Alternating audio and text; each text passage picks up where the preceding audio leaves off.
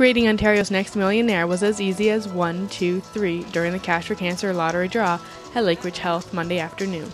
Well, I didn't think of it until everyone said, oh, you're going to make the next Ontario millionaire. And I was feeling a little pressure, actually. I have a lot of friends and colleagues who have bought tickets. So it's nice to make somebody a millionaire. It's nice to make that person happy, and I hope that it improves their quality of life.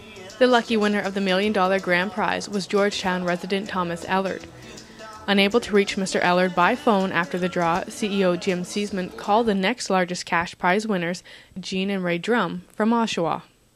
You're actually going to be able to go and do some shopping, you and Ray, because you won $50,000 cash tax-free. Congratulations.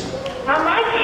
$50,000. 50, $50,000. We won $50,000? You sure did. How does it feel to be $50,000 richer? Where do we get that? The funds from the lottery help fund research, patients, equipment, and cancer care at the local R.S. McLaughlin Durham Regional Cancer Centre. Well, I think it's really important to support this lottery because it is for our hospital, our cancer center.